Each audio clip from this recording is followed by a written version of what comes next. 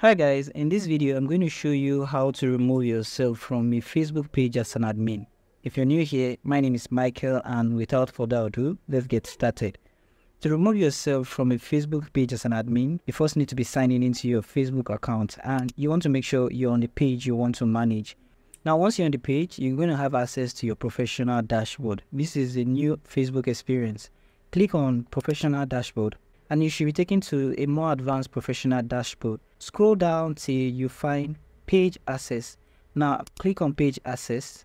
It's going to take you to manage and view your access. There's the admin access, which gives you full control of a page, which if you created a page, you're going to be the official admin to that page. There is the people with tasks. People with tasks can switch into this Facebook page, but they can manage specific tasks using other tools like Meta Business Suite or Creative Suite. While the community members, here you can invite people who can manage and moderate the chat, giving people access to suspending and removing people who violate the community standard. But since I'm the primary admin on this page, I will not be able to remove my access. First thing, you need to add an admin for people with Facebook access. Click on add new and then click on next. In this section, you can search for who you want to give admin access to the page. Once you search for the user you want to give admin access, scroll down to the bottom and you can allow this person to have full control.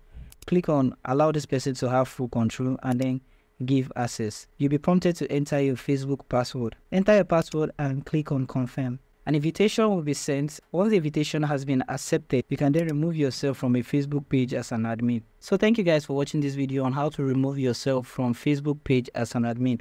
And I hope you found this video helpful. If you do find this video helpful, do make sure to subscribe to this channel for more content like this. And do not forget to like and share this video. I hope to see you guys in my next video.